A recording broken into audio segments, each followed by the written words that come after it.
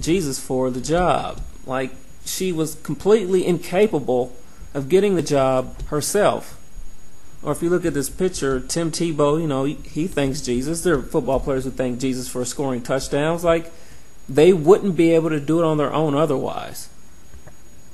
Or this woman who found her keys. Well, someone in this world has thanked Jesus for finding their car keys, as if they would not be able to find them at all had they not believed in Jesus.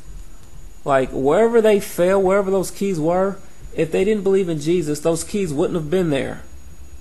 They would have been there regardless. Keys don't move. And it wasn't a miracle that you found them.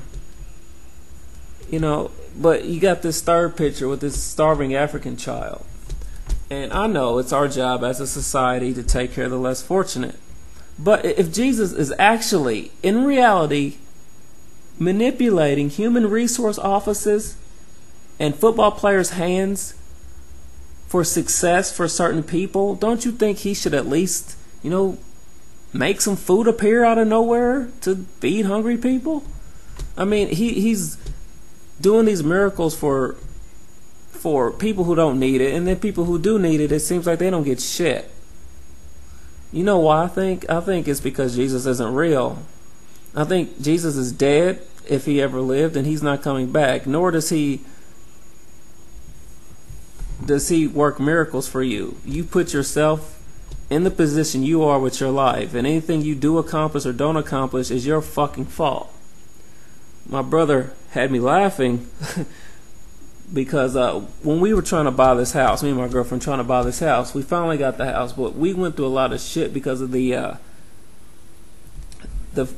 loan officer was just an asshole. He was lazy and he was disorganized, and we got him every single bit of information that he ever asked for, but he kept asking for more and more information. He never just told us, this is what you guys would need. He kept asking us for more and more money, for certain fees and things that we didn't know we had to pay, and it was a hassle to come up with the money, and it was just a frustrating time. So I was posting on my Facebook status how frustrating it was to deal with this guy. So I guess my parents were praying for me or whatever, and my brother tells me, Dad said the only reason why you guys got the house is because they prayed for you.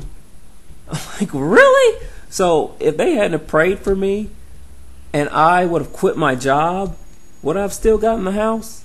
Never mind, it was me that got a job. It was my girlfriend that got a job that make enough money to make the down payment. If they hadn't prayed for us, then we wouldn't have done anything. I had the credit score to get the house. So if you hadn't prayed for me, I wouldn't have been paying my bills to get a high credit score like I did anyway. I mean, I don't understand. How did praying for me get me in the house? I would have gotten in the house because the requirements don't require a miracle. Have enough money, have a good credit score, you'll get in the house. These people will do anything to justify their bullshit. Oh my God, it's just amazing to me.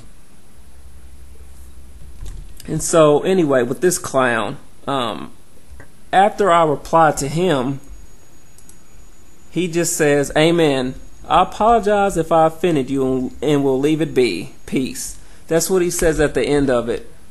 He doesn't answer any of my questions.